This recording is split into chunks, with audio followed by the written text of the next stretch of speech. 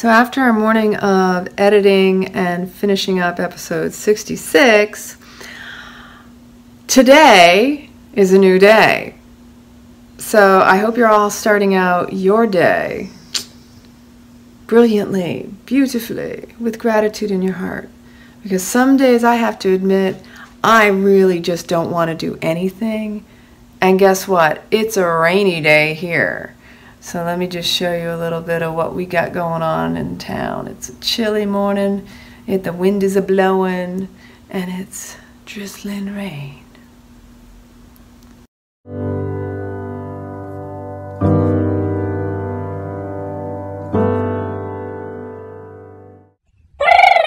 And you know, when it's cold outside, you just want to snuggle up in bed and enjoy the time with a nice latte and a movie and maybe a book. Enjoy, cuddle, comfort. Butter up, buttercup.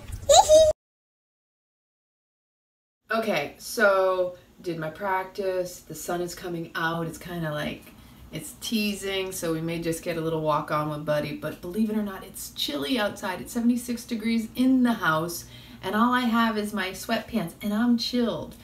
But I've been going through these temperature changes, like cold, hot, hot, cold, night sweats. I've been detoxing. I know a lot of it's stress, and you know, I have to remind myself from day to day to be kinder on my own mind, because I can hypercriticalize, you know, I'm just super hypersensitive to certain things, and my physical body is something that when I start to see changes, my mind starts to go.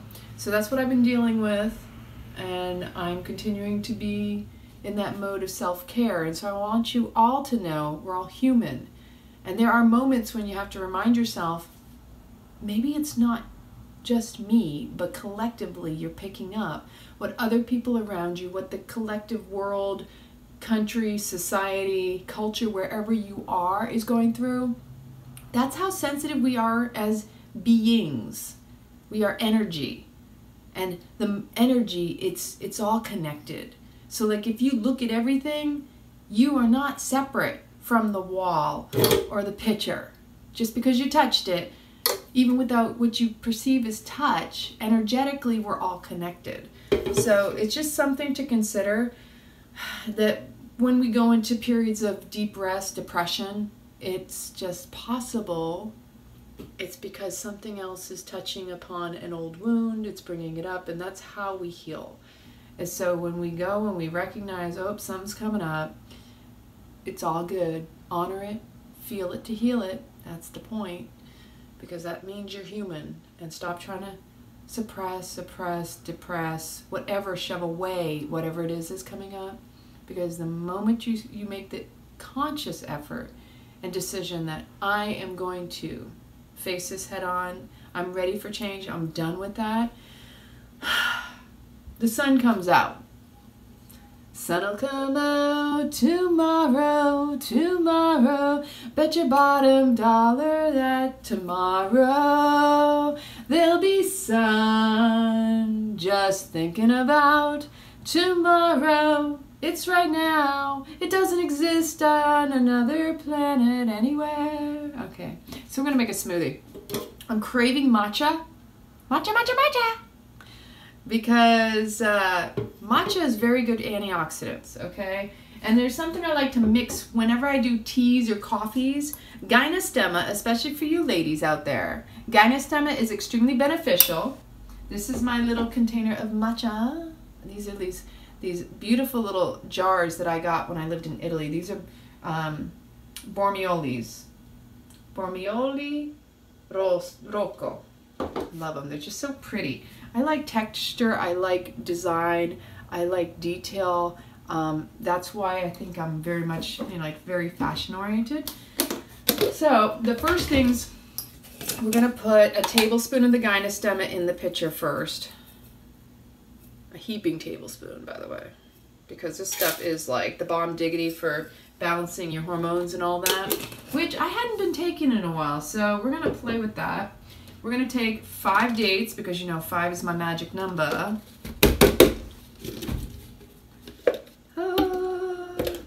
How you liking our blogs?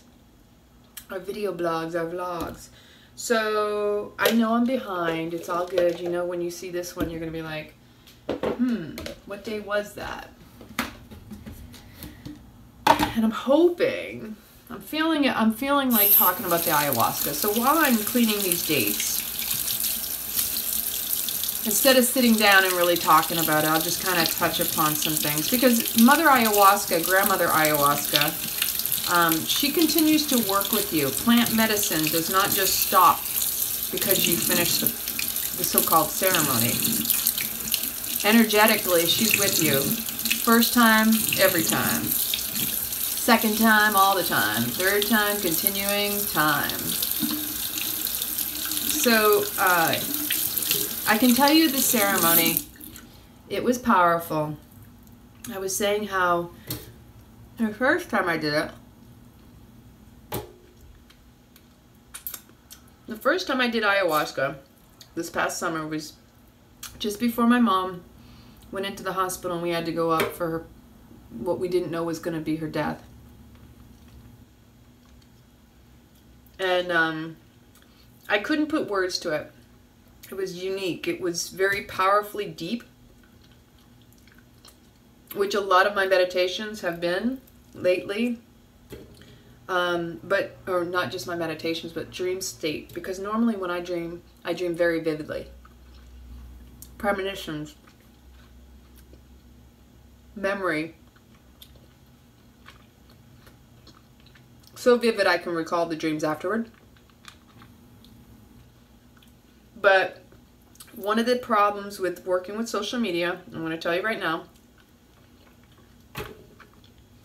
working with blue screens, LEDs, the blue light, as they say, is it messes with the function of your pineal gland, your third eye. Okay? Pituitary, pineal gland, right? It makes this L shape through the crown, come through the pineal gland, out through the pituitary. It hampers your psychic and intuitive abilities. Hence why they put fluoride in the water. Hence why social media has become such an epidemic, creating problems, because it messes with your hormones. Ultimately, if your hormones are off, your mood, your dopamine, your serotonin are off, because that's what it hinders and hampers. And all of your endocrine secretions, all your glandular, right? As a result, it imbalances you, right? You can't function. You're not going to be in tune. When you're out of tune, you can't tune in. Let's just say that. Antennae are like going zap, zap, zap, zap. Remember the rabbit ears on your TV? So my cognitive abilities have been kind of dampened, let's say. They're not gone. I just notice that even I feel a little wonky and not stable like I normally do. So with that, I still get the essence and the sense and the feel and the knowing. I didn't know that what basically my last ayahuasca, my first ayahuasca experience was doing. It was preparing me. And it definitely prepared me in a way I didn't expect, in addition to my teacher trainings and just the support in the community that I work with as it is. Ultimately, I was able to, what I consider, hold space and be there, be the strong one during that time. And I'm still working on my own process, my own healing. It's not like it just happens overnight. Oh yeah, you get over it, you know, so-and-so died. Not when it's your mother, people. Not when it's somebody that's close. As women, it's a very much, it's a generational transition. It's a passing off of the torch, the flame, the matriarchy. If you don't understand what that's like, because you haven't gone through it, trust me, you will when you do, if you're in that space, if you're in an awareness. We women, it becomes that I'm now what my mother was to me. Our grandmothers are past. Now it's I'm the mother. I'm the matriarchy. I'm the line. Yes, I have sisters alongside of me, but we are that generation now that the forward can only look back to on the living in the existence, right? So it's a huge, like, it's a role, and you don't even psychologically recognize or rationalize it or maybe even register it. It's just like, whoa, something powerful just shifted, something happened. And you have to kind of own and accept and be with it. And so it's this transformation, this transition that you're going through, that now my mom's gone. Yes, I know she's with me in my heart, my soul, energetically. I know that. But I still grieve. I still feel her loss. And I miss her immensely. And I can have moments of tears and moments of joy and memory and nostalgia and melancholy. This next ceremony, part of me wanted to go in with that, knowing my mom was going to greet me, I was going to get to spend time with her. I had some other kind of ideas, and then I had to kind of surrender it all anyway. So the first dose of the ayahuasca ceremony, let me first put it this way. The first time I did it, we were a total of 5. This time we were a total of 8. All significant numbers. 5, wait, 1, 2, 3, 4, 5. Yes, we were 5 people the last time. And 8 this time. 5 is transformation, 8 is infinity, is abundance. And it's, again, infinity, right? Life continues. It goes on. It was also special because Haru's birthday was a couple days prior, and he considered this his celebration with all of us. The previous night was over 20 people. I think they said 25 people. And it was a lot of energy, chaotic and all that. And I felt it. I felt it in a way I didn't expect or think I would. The flavor was different, but still tasty. It was palatable. It didn't kick in right away. And as far as time, you can't measure time. I didn't have my clock or phone on. Everything gets turned off. But when the hape came around and she said she used the jeringa, which was an invisibility cloak, just to keep external spirits. And I personally have kind of a mixed feeling about all that stuff. The idea that these negative entities, these beings, this, that, and the other. I do believe if it's in your belief system, you're going to experience whatever you believe. When I was younger, I was more influenced by other people's ideas and beliefs about negative beings and entities. Not so much my experience personally, or even feeling it. Sometimes, yeah, I'd feel discomfort around me, but I can honestly say there have been very few situations where I felt like there was a negative being. Yeah, uncomfortable, strange, but not like, oh, there's something out to get me, or take over me, or take over my being or my body. So, yeah, that hape kicked my ass. I'm just going to say that, because as soon as she blew it up my nose, and then the next one I was like, whoa. And I just went down into fetal position after purging. I mean, I sat with it. I grounded it. But boy, it got to the point where, yes, I purged it. I didn't want to smell anything hape or ayahuasca related. It was like everything made me nauseous. So I rolled into this fetal position. She asked if I was ready for the eye drops, the sananga. And I couldn't move. I'm like, if I move, even with my arm and my neck being all cocked into the wrong positions, I wasn't comfortable. I couldn't stay still. I couldn't move because I had to stay still. And that's something in my mind that sometimes I feel like if I move, it'll totally shift everything. I won't feel so good. And I think that really comes from numerous experiences of being hungover or drunk to the sickness point of just being like, no, don't move me. If I move, I'm going to vomit. You know, like if anybody else out there can relate to that one. That was kind of the memory that it kind of felt like, was that old toxic, I'm drunk, toxic is how it felt. It felt really like I was in a toxic state. And so I had a lot of visions, a lot of images this time that were more crystal clear. Because initially when I started out, we were discussing some different things, and I said, there was a time I had such vivid dreams, and I was sharing what I just shared about how my dreams have been a little bit more elusive, not as vivid or memorable, but I remember essences. I mean, I still get visuals that are vivid, but not like they were. So I got some beautiful sacred geometry and colors and landscapes and places and universal, like stars and galaxies and beautiful, beautiful images that I just, because you close your eyes and that's whatever you see. And I astral travel, I astral project. I do a lot of that in my sleep.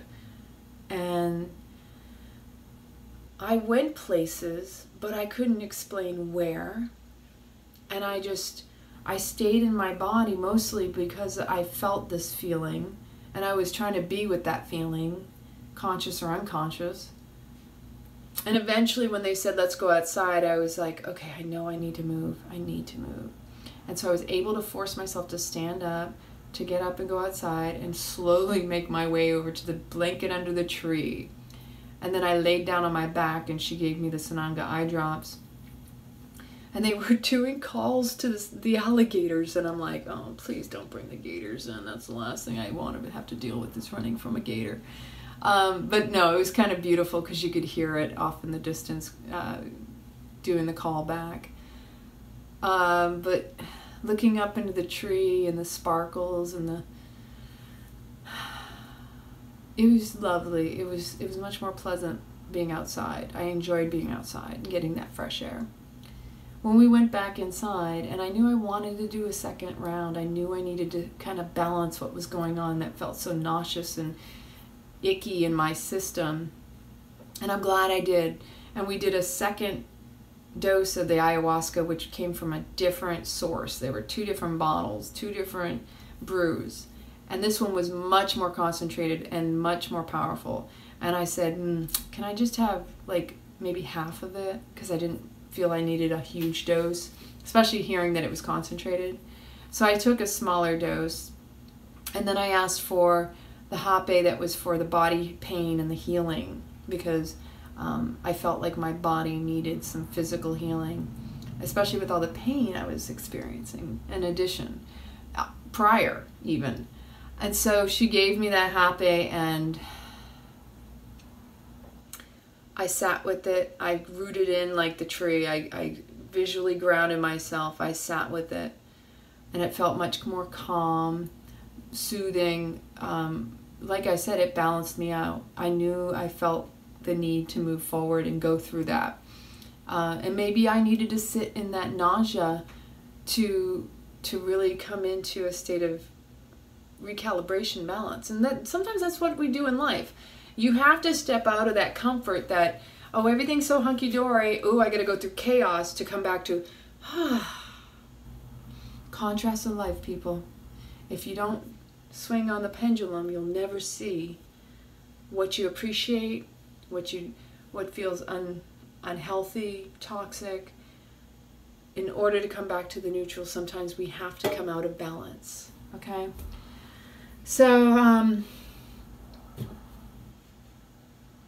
I laid back down after I purged, and I was feeling comfortable, and I just was letting myself relax, because at that point they claimed they were closing the ceremony. We were going to go longer and do a third, but they felt like it might go till 10 in the morning, and some people didn't necessarily want to go that late because it went all night.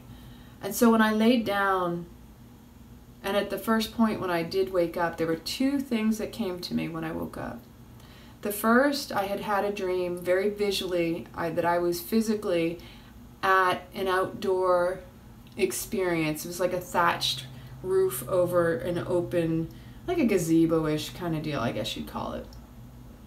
And there were a whole bunch of people, a lot of men, And we were doing ecstatic dance, okay?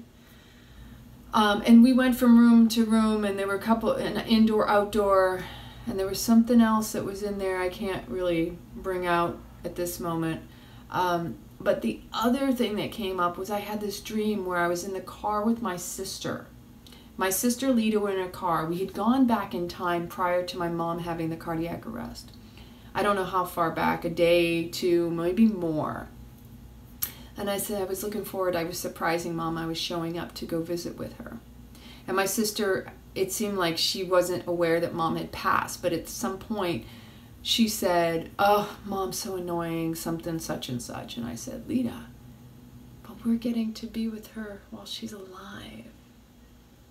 And she kind of paused, and then the car pulled up, and Mom was walking toward us through a sea of a few people. And as she came to me, and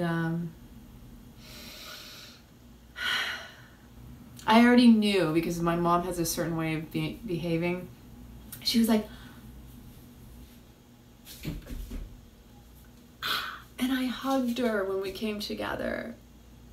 And I just held her. And I said, "Mom, I love you so, so very much." And I just smelled her. I could feel her, smell her skin, feel her heartbeat and the warmth of her body and her love. I said, you did the best you could. You were the best mom you could ever be. I love you so much.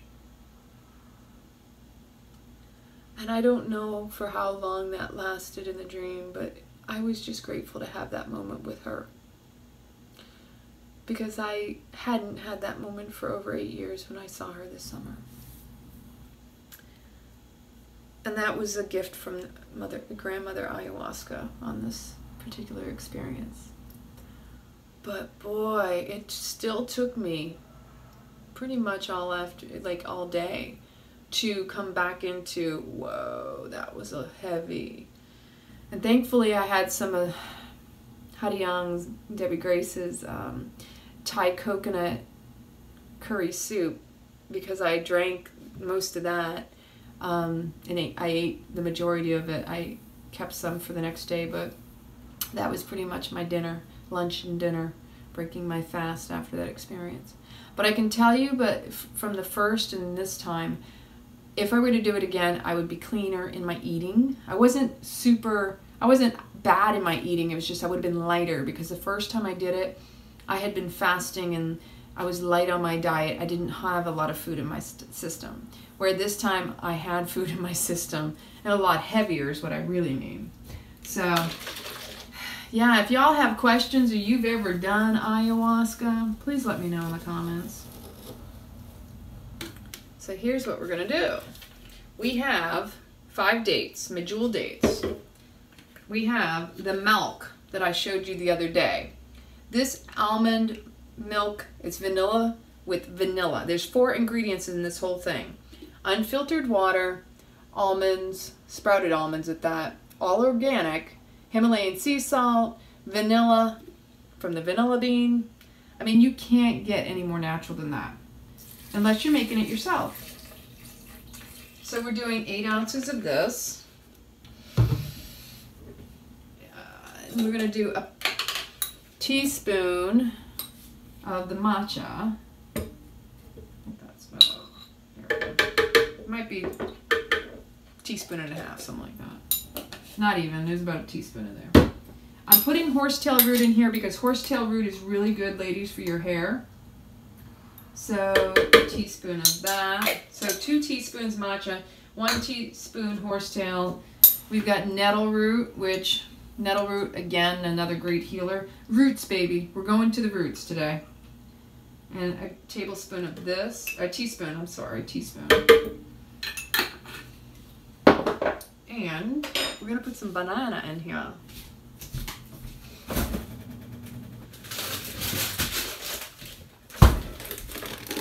Now, since I did ayahuasca, I have not had sugar.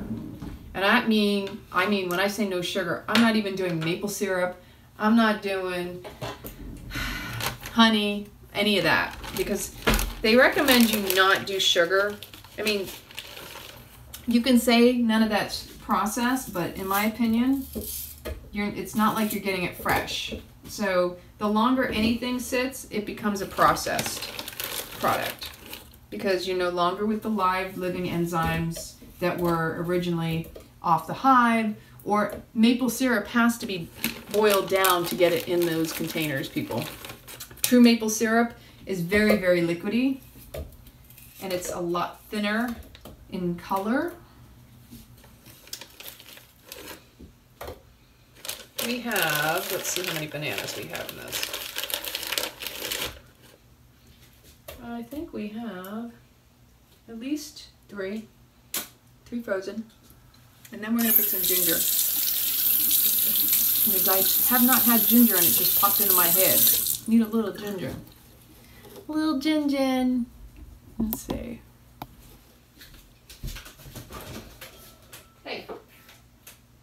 Buddy's over there scratching. Buddy, stop it, baby. Hey, stop. It's itchy season, just in case you're wondering. What does that mean? It means the fleas love when it's wet like it is outside. They especially like that transitional temperature because it's not too hot for them. And they like a warm body, so they will be jumping on your pets. And here in Florida, fleas are no joke. You do not mess with fleas. Buddy has been significantly better since I got him on the Trifexis.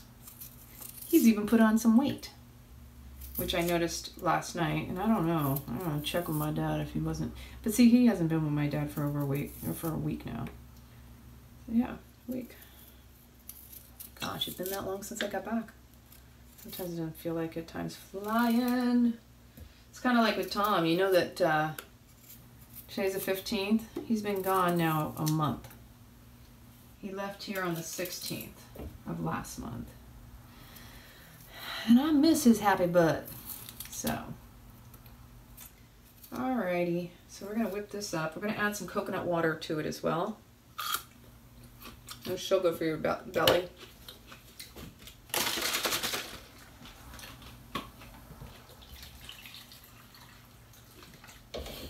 I wanted it hot earlier, but then I decided I'm just going to make it this way. And if I want hot, I can always add hot after. So, let's whip it up.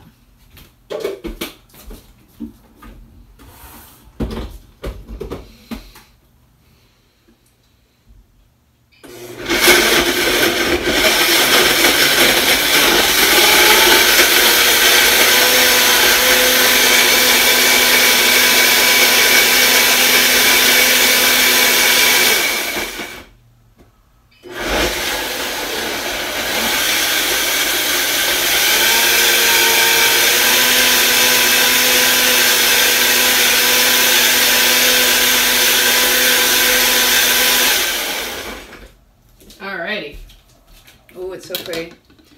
And because you have the gynostema in there, what I do with the gynostema is I have to blend it longer so it breaks everything down. That's what I'm talking about. That's exactly what I was looking for today. You know what I'm going to do? I'm going to add more water, make it a little bit more like a mocha, like a frothy. Here's what we're going to do. And we're going to add a little bit more vanilla bean. I'm not even using these omacas because you know what? There's alcohol in these. I decided I'm not even going to use this. So yeah, there is... Oh, wait a minute. This one says glycerin. No, it doesn't. 6.9% alcohol. See? Gotta be careful. Read your ingredients, people. Just never know. So that's probably about 1/8 of a teaspoon I just put in there. Alright, water time. Yay!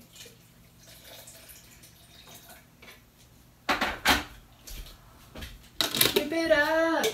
Whip it up! I think I might need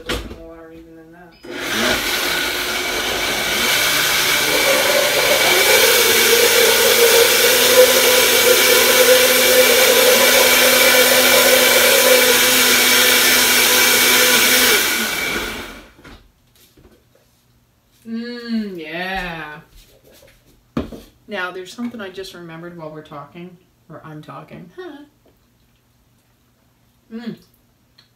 That is exactly what I needed. I have this Euphoria tea that Tom got last year. It's supposed to be DMT tea. And I totally forgot about it until just now. And when I said I wanted something warm, I think what I'll do is I'll make up some of this Euphoria tea for afterward. So, before I pour it, I'm going to wait just one more time.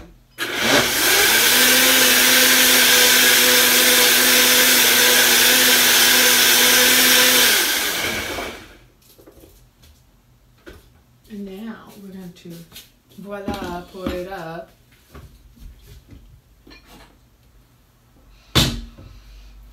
What did I do with that? 1, 2, 3. Something's missing. You ever have that happen where you know you had something? Oh, it's probably in.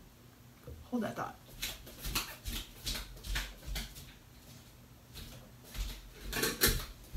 I forgot I had this in my other bag. I'll clean that up. But without further ado, pouring it up, whipping it up, it's a matcha latte. Oh, because you know, matcha, matcha, matcha. Yummy, yummy, yummy in my tummy. Buddy and I are getting ready to take a walk, and he is so excited. He is sitting at that door. He's like, got that tail wagging. Let's go, buddy boo. Ha! This bunny's going hopping down the street with my buddy and my boo. Boo and my buddy and my buddy boo. Ooh, cutesy patootsy, here we go. And the night is young, and the land is low. Just look to me, and you'll see all is a go.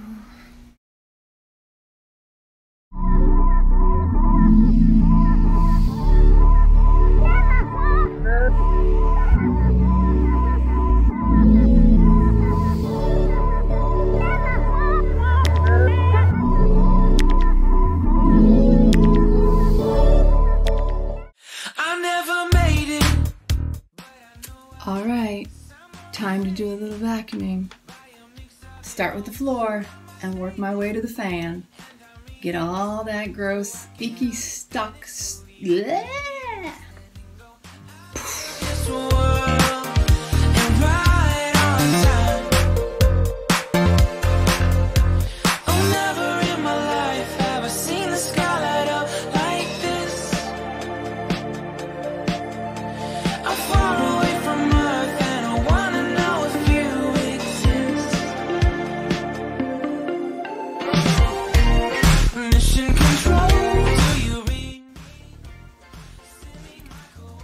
Bedroom's done.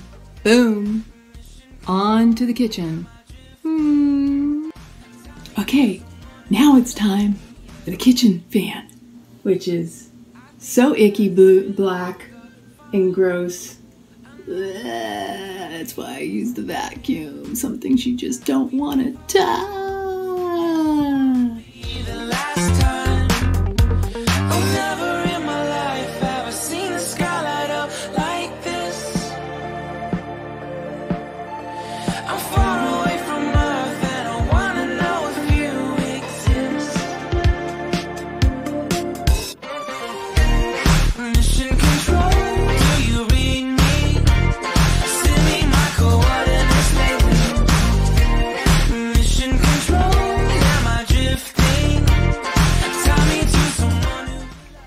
Tell me that's not gross, icky gross, like seriously?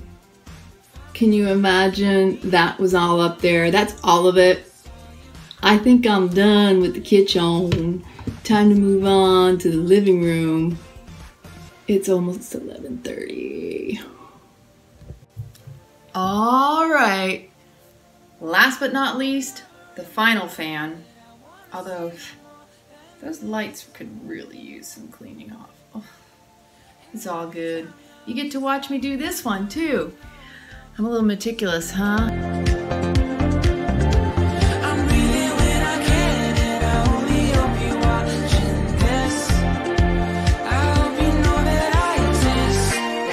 Mission control, do you read me? Send me my coordinates lately. Mission control, am I drifting? That was a close call. All I'm gonna say is I was afraid the fan was gonna fall because, well, anyway, you know, I cleaned all the blades, but the whole thing as I was tilting it kind of got unsteady. Whew, had me sweating bullets. I'm strong, but I don't know how strong I am when I gotta hold on to a fan that's attached to it by electrical wires and live. Alright, a little bit more cleaning up. I'm going night-nights. I gotta wash my hair still. Okay, so one thing I can assure you is all the fans are clean. I feel so much better. I think I have dust in my mouth. There. Time to take a shower, hop into my clean bed, and just go night-night. Hope you've all had an amazing day. I'm sleepy. I love you. The night is young and the land is low. Just look to me and you'll see all is a go.